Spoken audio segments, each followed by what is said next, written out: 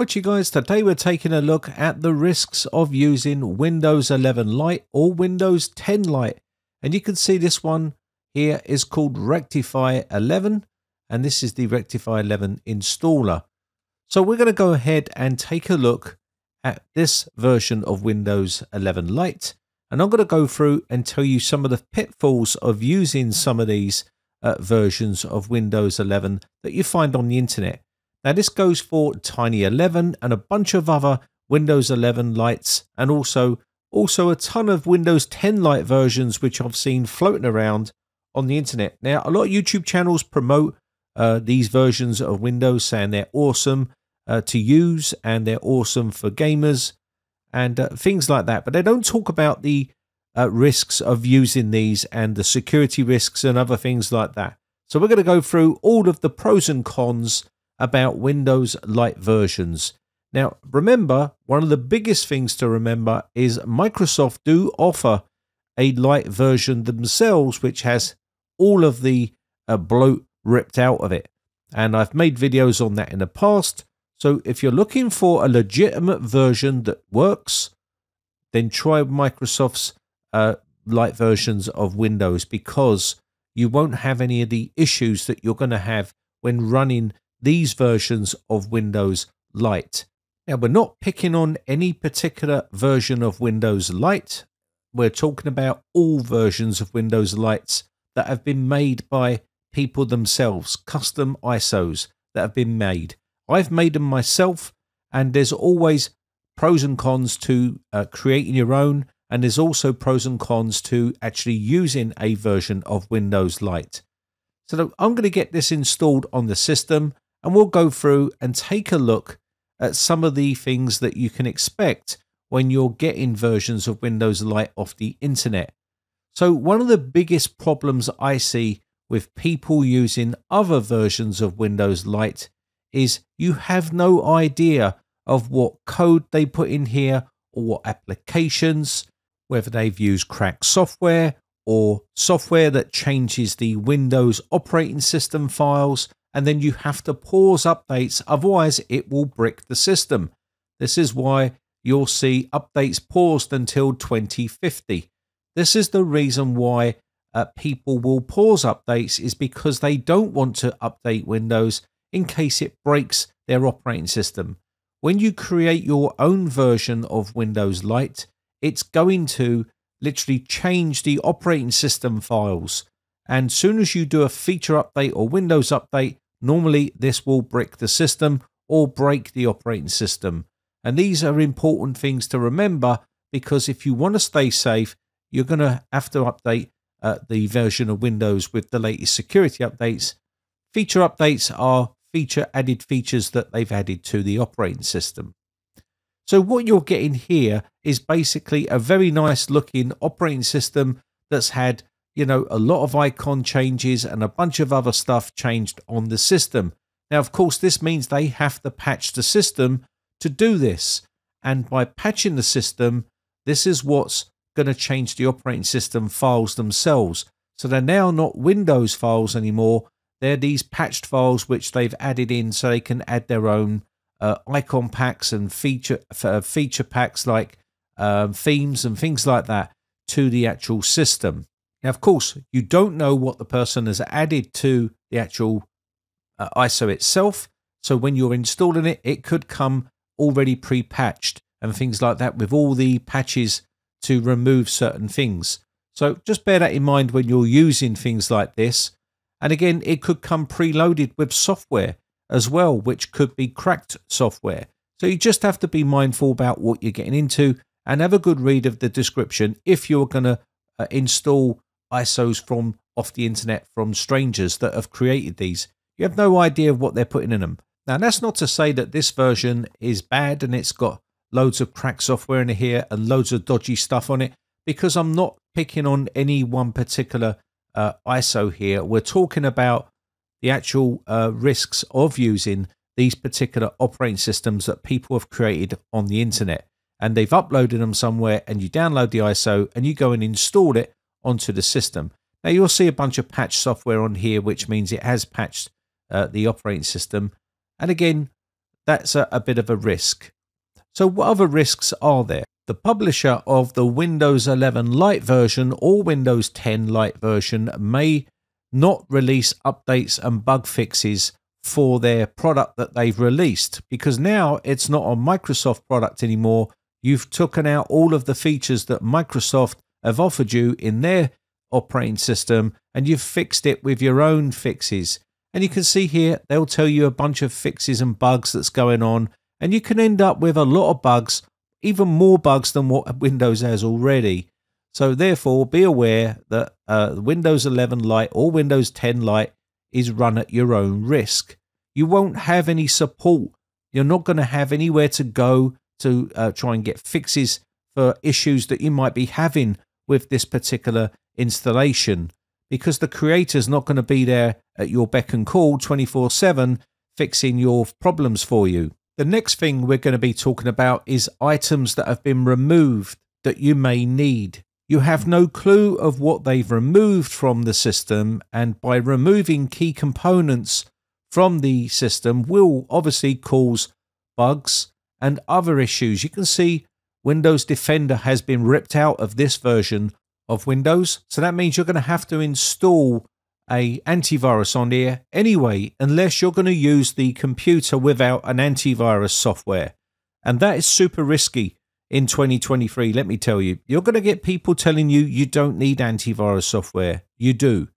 And the problem is, if you have it ripped out of Windows, it then becomes unstable, and then you end up with problems when you start updating and other issues like that. So it can break the Windows Updates feature.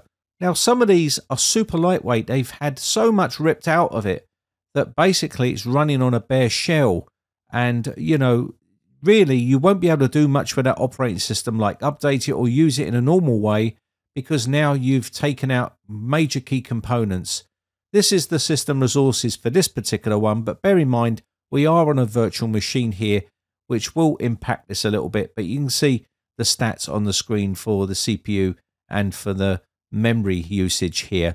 So you could say that these are designed for old potato machines that people are using for gaming and things like that. Now, I've seen people on YouTube, some guy from Australia, ripping out so much stuff from a build, and literally to get more FPS and more stability when gaming.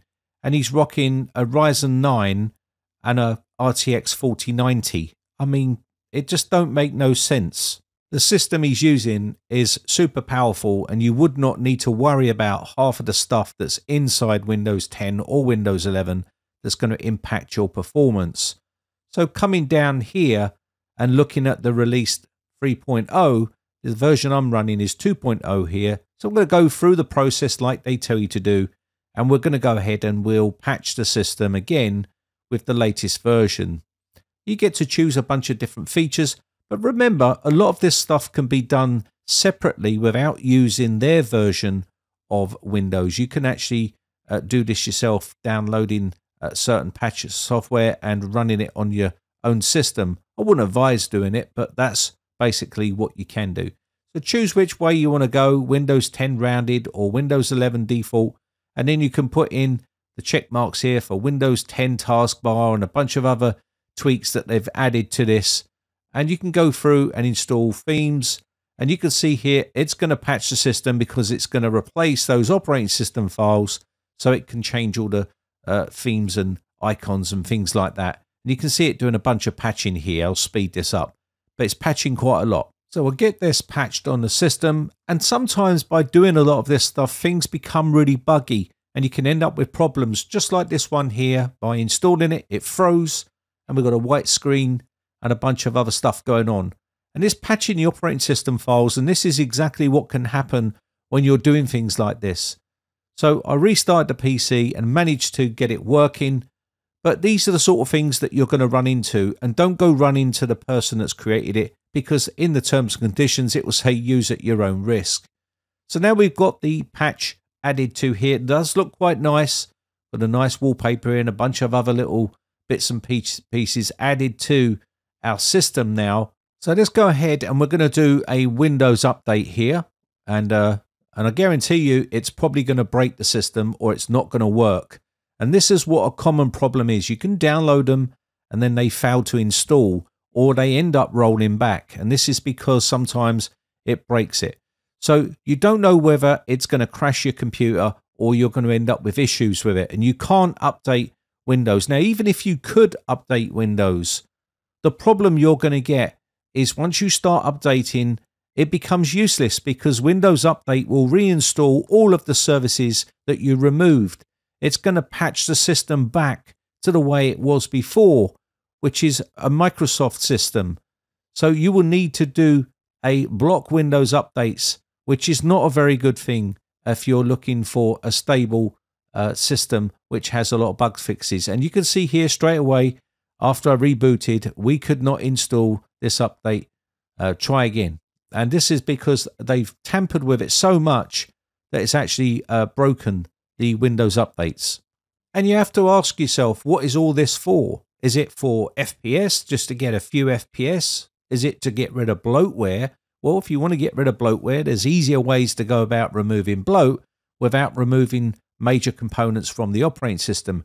You're never ever going to remove every bit of telemetry and bloatware from a Windows-based system. There's going to be stuff buried so deep in there that you're not going to be able to remove it. So let's go ahead and open up the program, and it does state here that you can uninstall it. So let's go ahead and we'll try and uninstall. And lo and behold, it's not letting you uninstall it. It's not working. So now we have a broken system. We can't update and we can't uninstall the software. And now that means you're going to have to back up all your stuff and reinstall Windows. Because if you want to go back to a default system, you can't, because you've now got this on there. And this is the problem with a lot of this sort of stuff. So people will go off and download these Windows ISOs with Lite versions in them, created by other people. And again, you should be creating them yourself. At least that way you know what you're taking out, and you can take out the features that you don't want if you want to use a Lite version of Windows and you want to create your own.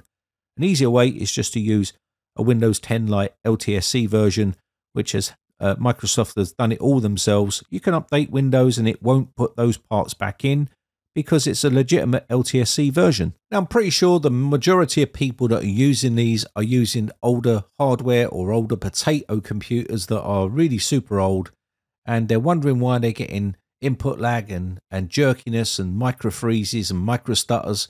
And that's because you're using older architecture with a modern day graphics card, and it just can't keep up with the demands. So they go off and tweak the registry and use an operating system that's had all the guts ripped out of it, and of course it will lower memory usage and also utilization on the system. But as soon as you start putting all your applications on and your antivirus program and things like that, it's going to basically make that go up. Memory usage will go up, and CPU usage will go up and things like that. It's just the way it is for older systems like that. The only real way of getting performance out your system is by, upgrading from mechanical drive to an SSD or an NVMe drive, upgrading your CPU, upgrading your motherboard and upgrading your RAM, basically building a brand new computer and bring it up to the modern age, and you will have a better experience. People are still gaming on, first and third gen processors from Intel, and you wonder why you're having issues. So what do I recommend? Well, I recommend you use the Microsoft LTSC versions, which are the lighter versions of Windows. It's had a lot of the bloat taken out of it, like Cortana and stuff like that, and go ahead and use that. At least you can update it properly without it breaking, and again you have a longer life support for that operating system as well. So that's what I would recommend, rather than using some stranger's one off the internet. Now, if you want to create your own, you can do. Just be mindful about what you're taking out. Don't take out too much and end up breaking the system. You want a functional system, but obviously a lighter weight system. But the more you start taking out, the more you're going to end up having a run in the risk of breaking things. Steer clear of all the ones that are like 1 GB in size, where it's had just everything ripped out of it, because obviously it's just a shell and you're going to end up with problems. You won't be able to update it. It's not going to be functional, and you're going to end up with more bugs and problems than you had with the original version of Windows. Anyway, with that said, my name has been Brian from briteccomputers.co.uk. Hope this video has been some sort of use to you. Just want to say a quick shout out to all my YouTube members. I appreciate the support. I shall catch you in the next video. or I'll see you on the Discord server for a chat. Have a nice day. Bye for now.